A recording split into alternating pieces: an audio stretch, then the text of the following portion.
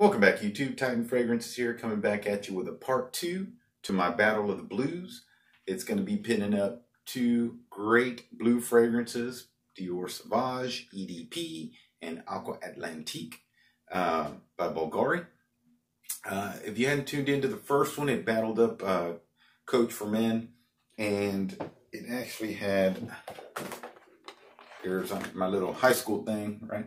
So we got Coach for Men battling YEDP. We're going to go with Dior Sauvage and bvlgari Aqua. I'll leave a link down below for that one for those of y'all who hadn't caught that one if you'd like to catch it.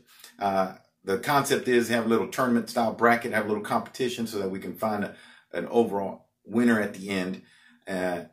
This is just a little concept series I had. I just thought I'd hand out a couple bottles to different couples, have the wives, actually all my coworkers, have their wives actually tell me which ones they like. And I did it to 5 groups, 5 people. That way I'd get an unbalanced. There couldn't be a tie. So if you like that, yeah, I hope you enjoy it. I got, like I said, I'll put it in the description down below for the link to the other one. For those of y'all finding my channel for the first time, I like to try to do a few different things, just give you my takes on independent houses, niche houses, designer houses, things like that, so that I can hopefully review the different fragrances out there that you might be looking at or might be interested in, or maybe even steer you in a way that you may not have thought of before. Just take you through my journey, the little pitfalls that I've had, maybe a little bit will help you guys. For those of y'all coming back again, I do appreciate your time. And all those who haven't had a chance to, if you would support the channel, you can subscribe down below, hit the bell so you get notifications. It really helps me out. I do appreciate all the support. So without further ado, let me get on with it. Again, these are what we're fighting. It's going to be Dior Sauvage, everyone knows that one, and bvlgari Aqua Atlantiqve. Let me start out with this one. Give you the note breakdown, kind of how it goes. Sprays real nice.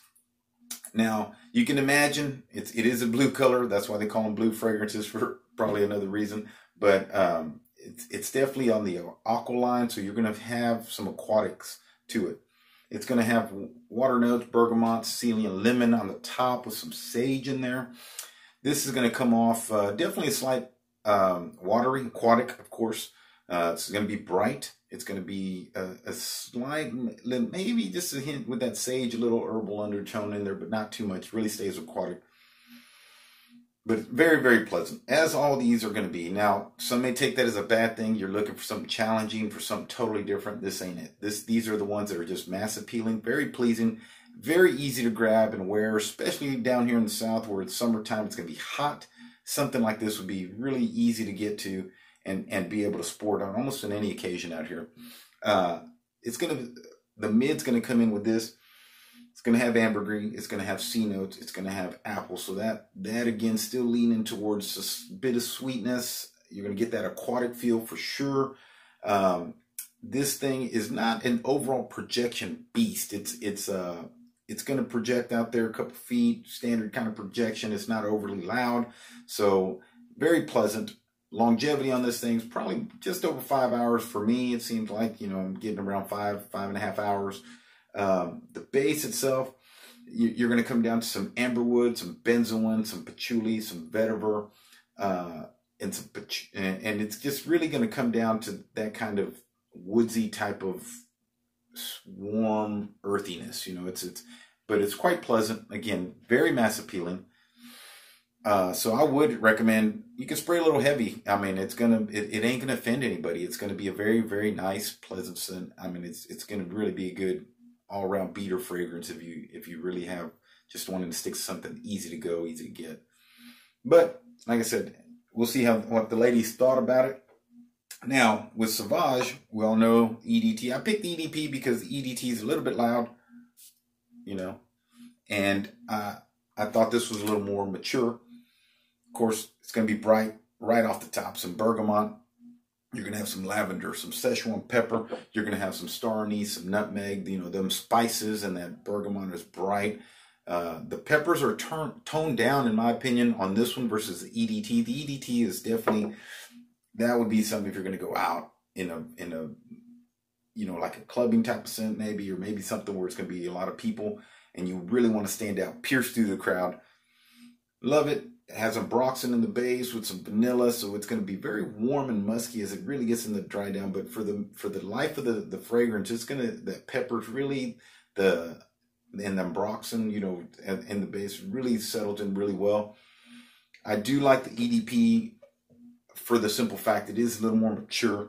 It's a little more subtle, not quite as loud. It's still going to be, I think, above average in every category as far as projection and longevity and so forth, because I'm getting 6+ hours. So it's not the beast of the EDT. The EDT being just louder, it really comes off, it really bounces off.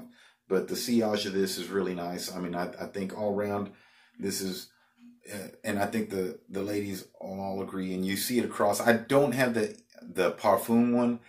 I don't see the need for it with the EDT, the EDP. As far as what I've smelled in store, it just too similar, and it's not my fancy for the most part. I'm good with the EDT in this one, but the Parfum, I'm probably a little bit.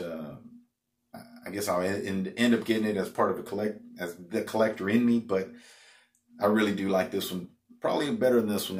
The aquaticness of this is just, I like aquatics at times, and it does have its place, but I do like the Sauvage one. Now, the women really took this one. It was 4-1 with the Sauvage over the aqua Atlantiqve.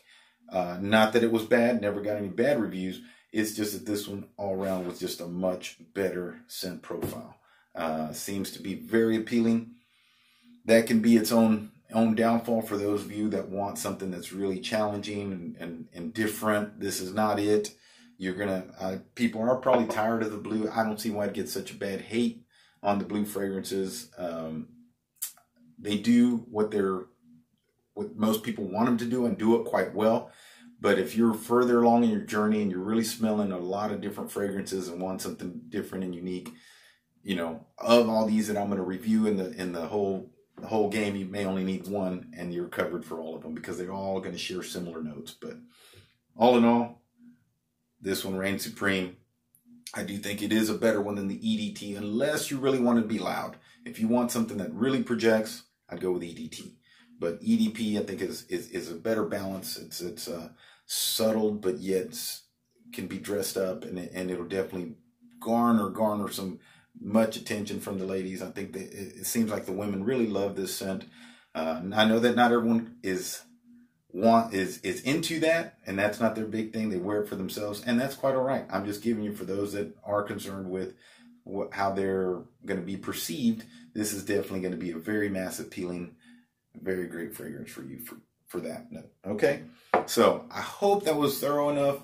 Like I said, I want to do a multiple series. I've been on a little hiatus, and I'm sorry. I just had a lot of stuff at home and work and stuff, trying to get things coordinated, and I didn't want to feel like I was doing an injustice to you guys out there, putting out some content that was just me throwing it out there. So I do enjoy all this. I do enjoy the comments. So leave down the comments down below if there's any particular fragrances that you really want to see, like come up, or houses that you really want me to try out that I may not have tried that you may suggest, because I'm always looking for different things. But as always, I want y'all to be safe out there, wash your hands, and I'll be looking forward to spending some more time with you guys and being way more consistent. So y'all have a great one from Titan Fragrances down here south in Texas. Y'all have a great